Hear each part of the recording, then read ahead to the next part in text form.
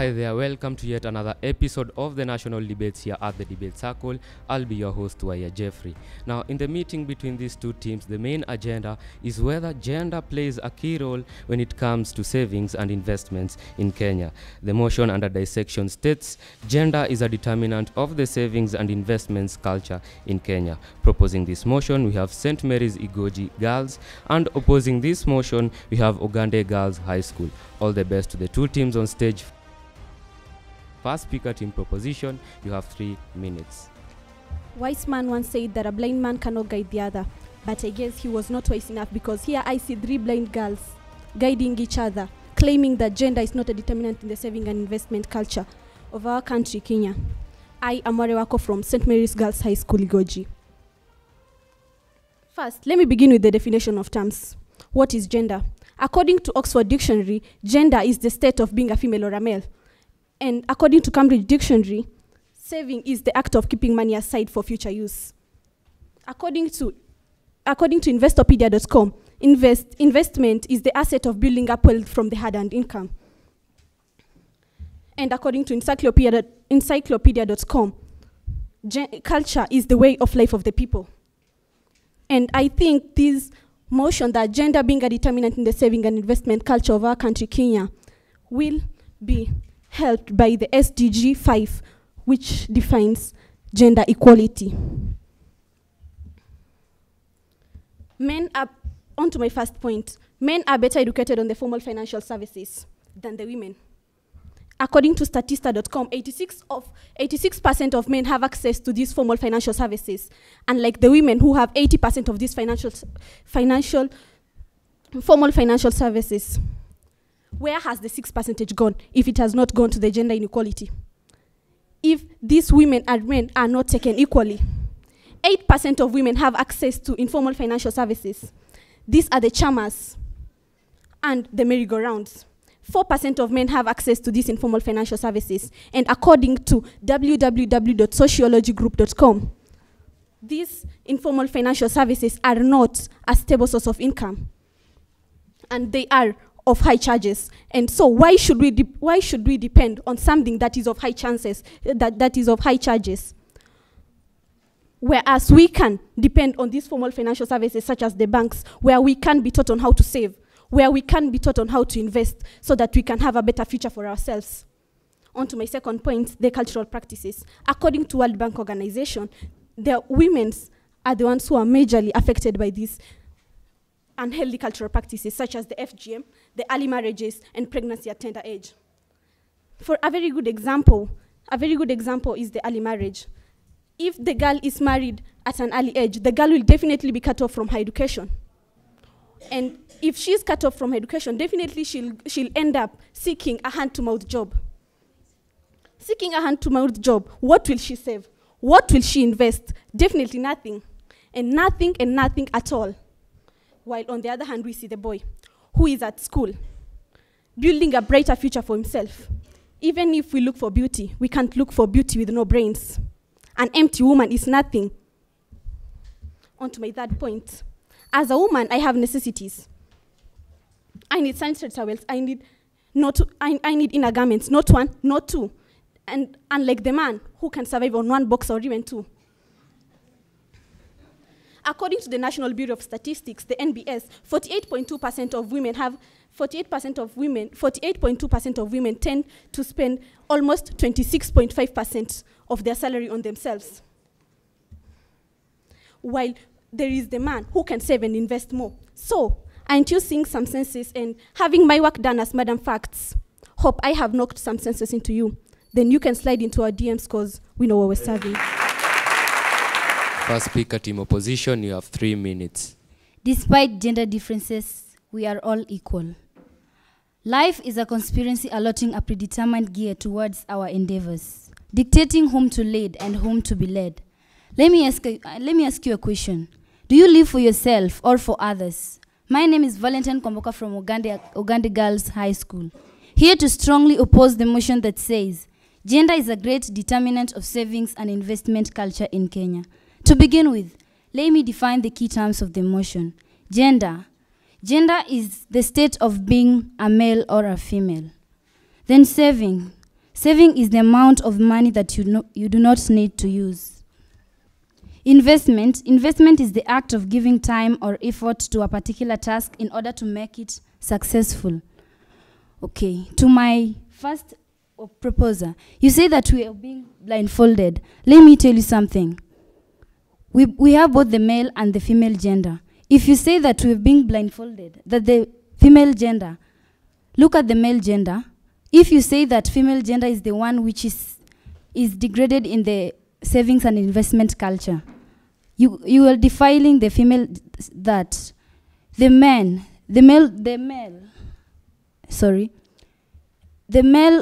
if they are the ones who are given the priority to save and invest, it will bring male chauvinism. On the other side, the female will see themselves superior compared to the female.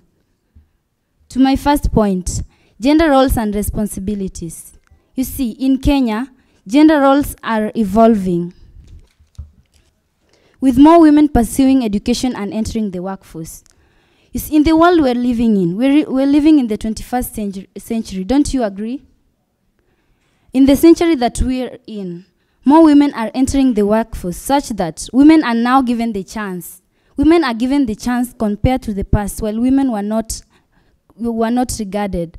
Simply because, you can see, for instance, we have Oprah Winfrey. Oprah Winfrey is a good example of a woman who is investing and saving in Kenya.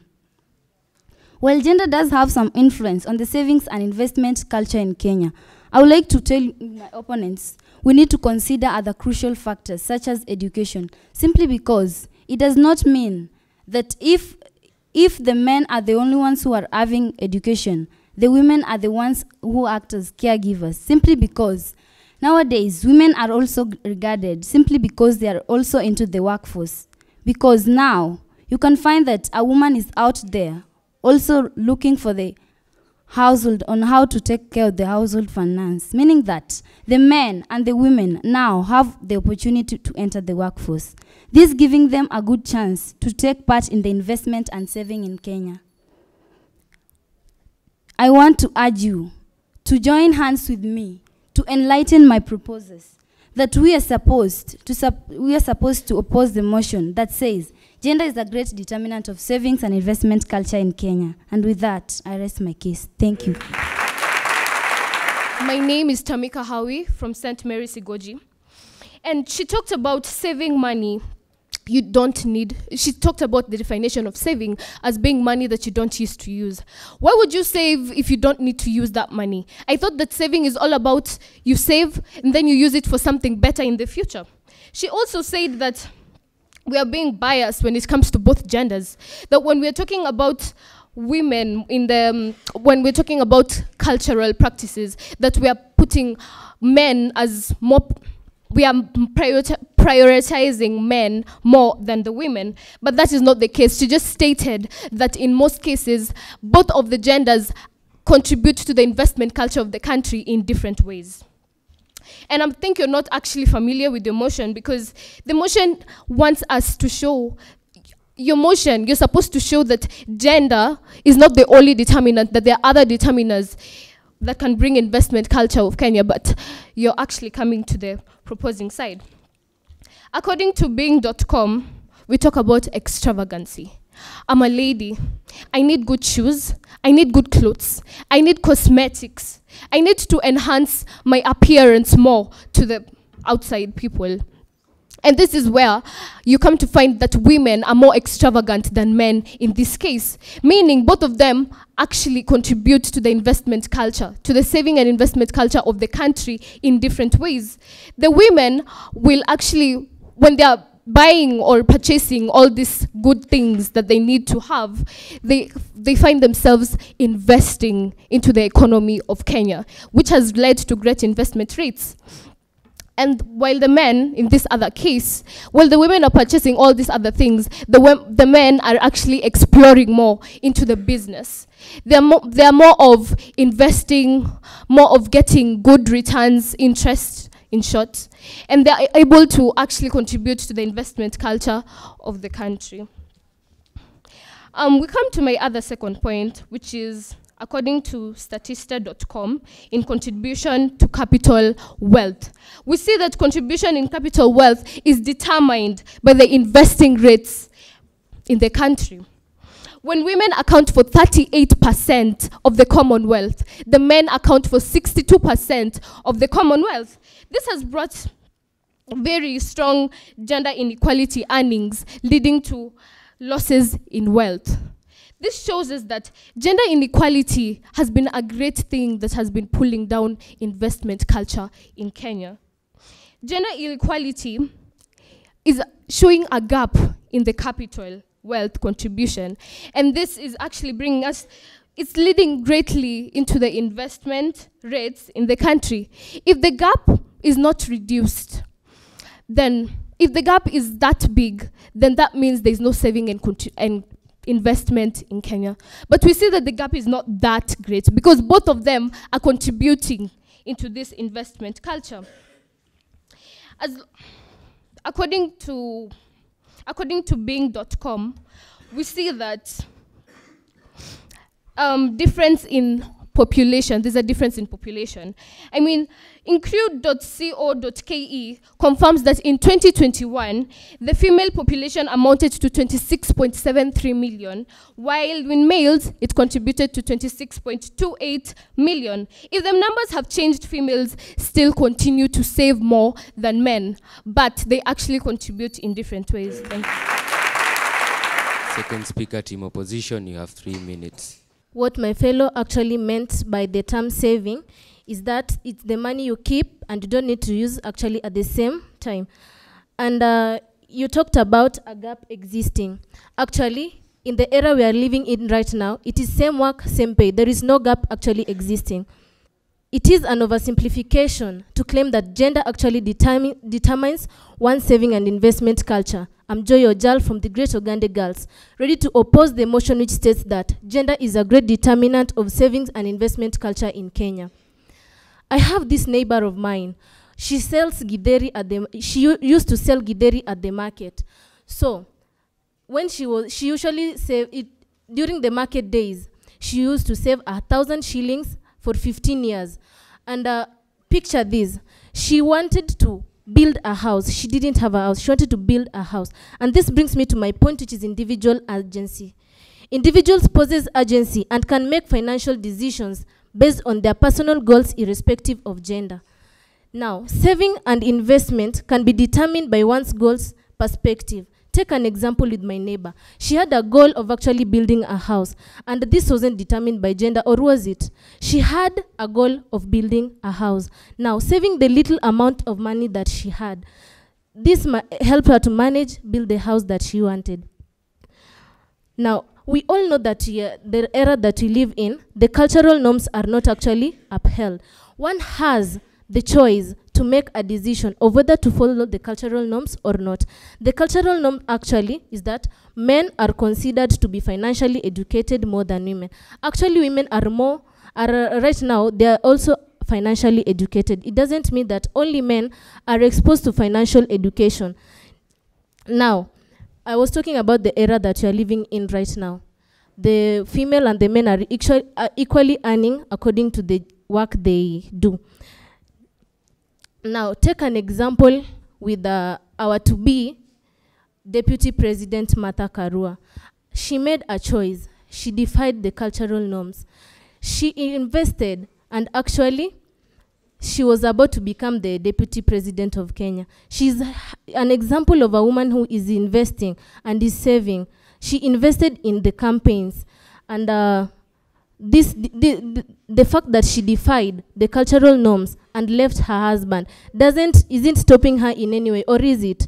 Now, help me open the eyes of our proposers who are saying that gender is a great determinant of savings and investment culture.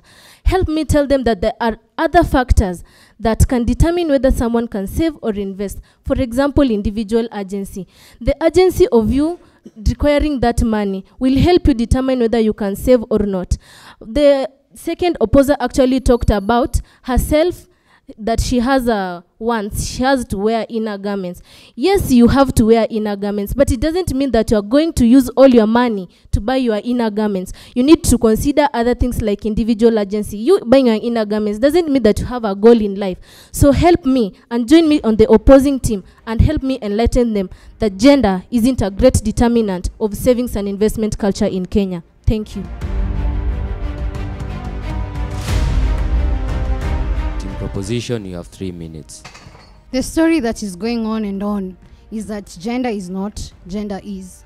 My name is Patience Kasele from the great St. Mary's Girls Igoji, and I'm here to prove that gender is indeed a determinant of the savings and investments culture. So the second opposer, yes, you spoke about individual agencies. In this current century that you're living in, there is the rate of inflation. Inflation is the rise of the prices of commodities. How much is she selling her githeri at the moment? How much is she saving? Well, she has needs. The first opposer is actually speaking about the inner garments because she said that 26.5% of women spend their salaries on it. Well, men, they do it less. So you can't basically tell me that I need to join your side, well, yet you are not actually familiarizing yourself with the motion. Please do that. You also spoke about same work, same pay, thus no gap. Apparently, there is a gap. According to dailynation.co.ke, 68,500 women do lose their jobs at 2013, and 168,500 men lose their jobs, that is still the exact same year, at 2013. Where am I driving my point? I'm trying to say that if these men are losing their jobs at a higher rate than women, what are they going to save? You don't save what you don't have. You save what you have. So this point on the same work and same pay, thus no gap, is actually not, I lack words to speak. The first speaker spoke about the gender roles and responsibilities. You are actually not familiar with the motion and your research seemed to be shady. I will go on to my first point about financial literacy. Women don't actually know about this financial literacy, and you'll ask me how. And this is because according to the worldbank.com, males are very familiar with this saving, with these investments, as they come at 85%. What about the women? The women come at slightly 78.2%. So if these women are lagging behind when it comes to saving, gender is still determining how they're going to save. Also, when it comes to their career biasness, women tend to gain more jobs than men. And you'll ask me how. Well, this woman goes for a job interview. This woman is told by this male person, I'll lie with you, I'll sleep with you, and I'll give you the job. So the woman, due to desperate measures and due to the prevailing economic conditions that is quite noticeable to all citizens, will do it. So this means that this man has nothing to offer. This man has nothing to give to that interviewer who is going to like tell him, I'll give you this job. So if these people do lack how to save, then if this male lacks the cash to save, then there will be no investment. Thus, gender is going to determine how they are going to save and invest. Thank you. Third speaker, team opposition, you have 3 minutes. For the first proposer, you actually said that when women are married, they won't be able to finish their education. Thank you for proving my point that education is a major factor in the savings and investment culture in Kenya. Despite our genders, we are all equal. I'm Melanie Juma from the heart of Ogande Girls, here to strongly oppose the motion that states gender is a great determinant for the savings and investment culture in Kenya. Why am I saying this? Other factors actually affect the savings and investment culture in Kenya more than gender actually does. Some of these factors are the socio-economic factors. Let me just tell you some of the socio-economic factors. We have education, level of income, and employment opportunities. To my first point, level of income. Level of income actually determines whether a person gets to save or not. Let's take an example, the software engineers. Software engineers, actually for the juniors, they actually earn at least 80,000. At least 80,000. And tell you what, in Kenya we have both female and male software engineers. Other people, actually other jobs, we have cobblers, other workers. Now you tell me, how much does a cobbler earn? You know, in our school we have some cobblers, and they mend shoes at 100 shillings. Tell me, compare 80,000 and 100 shillings. Who will save? Level of income determines whether a person gets to save or not. Secondly, education. We are in this hall, we have both male and female, right? And we are all going to school, that's why we are here. Isn't that right? You cannot compare what the amount of money we will be able to save in future with that of those children out there in the streets. In schools, we are actually learning on how to save and invest. So the knowledge we get, we'll actually be able to use it in the savings and investment culture in Kenya. And to my proposer who said women actually save less because of they have inner garments. Let me tell you a story of mine. When I was in grade 6, my parents decided to save so that I could go to my dream high school because my performance were really promising. And you know what happened when I did my KCPE? Let me just tell you. My parents both saved, and now I'm in my dream school, Ogande Girls High School. And to prove this to you, I'm standing wearing this brown uniform. So I can actually tell you that gender is a great determinant for the savings and investment culture in Kenya. So actually join me in opposing this motion, and we will be able to build a future for Kenya where there's equality and everybody is actually able to save. With that, I rest my case. Thank you.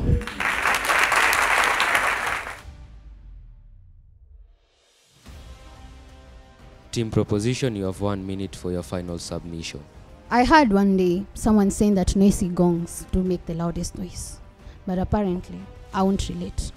So you spoke about the socioeconomic factors, you spoke about the level of income, you spoke about job opportunities, and you spoke about education. What job opportunities are you saying where there's an increase of unemployment rate from 2% to 3.8% on 2023? You also spoke about education giving us the bright light of us being able to save and invest. Well, yet the members of parliament, the people who are earning, still do not enforce the 2/3 gender rule, and yet they were educated. Are you really sure on what you're saying?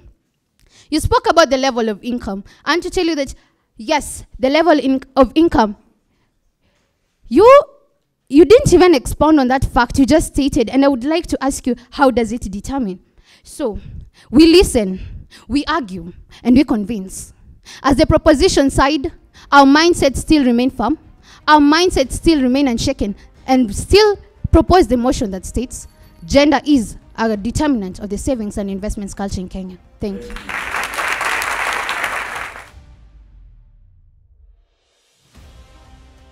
Team Opposition, you have 1 minute for your final submission. According to SGD number 5, which is gender equality, right now, both male and female are earning and saving at the same rate. Take an example with our judge right here. She's employed, she's earning, she's investing. Now, our opposition team is telling us that we should consider gender as a determinant of savings and investment culture in Kenya. But I still stand by opposing this motion. Why am I saying this? One's agency of earning determines whether she can save or invest.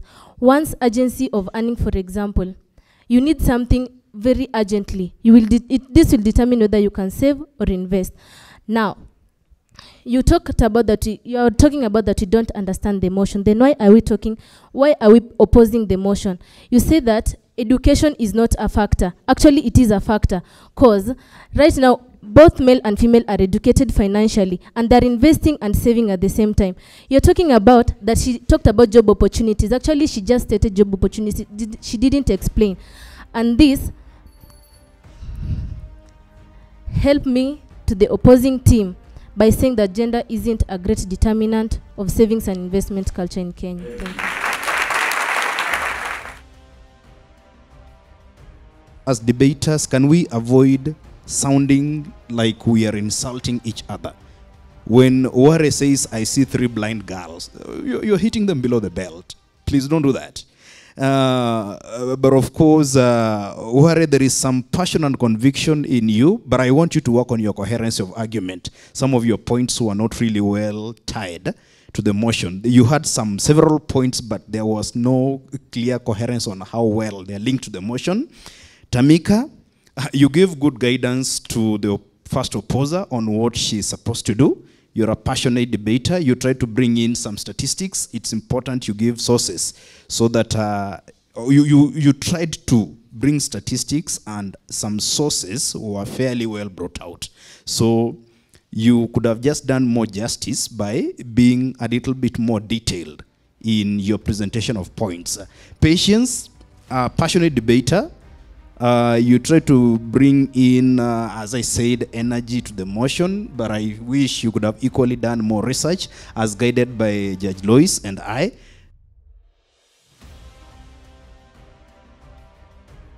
From Ogande girls who were opposing the motion, we expected to hear, and Valentine brought up that well, gender roles are changing.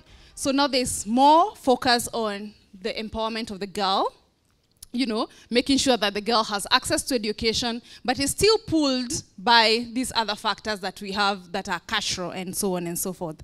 Then he said of same work, same pay. Yes, on paper, but really in practice, is that what actually happens? But Joy had a really fantastic start, and you brought the issue of individual agency. The Githeri woman, but I was comparing that to a banker sitting somewhere who is a man, and how much can the Githeri woman actually save? Does she know even of the shares to buy, or bonds, or those opportunities for investments? Maybe not. Then Melanie, is it Melanie? Yeah. She brought in now the other ideas that are actually expected, the level of income, education, employment opportunities. I think I expected to also hear things of women not being as, or rather, men being more aggressive. You know, what is the level of aggressiveness of women? You know, also, if you flip the other coin and say, the responsibility for provision in the household rests with who? Largely, the man. But that is also changing. We have very many households that have single mothers, for example, who are carrying that burden. So ideally, we really wanted to hear more of that, but what was lacking is that enthusiasm. That was not coming out. We expect to see better. May the best team win.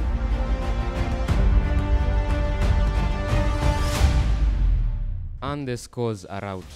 The judges have awarded Ogande Girls High School with 61%, a round of applause.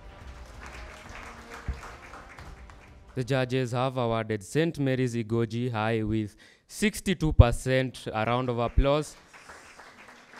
Therefore, this makes St. Mary's Igoji the winners of this debate. Remember, to get more of our content, follow us on all our social media platforms at The Debate Circle, on Twitter, Instagram, TikTok, Facebook, and on Threads. For now, it's bye-bye from us.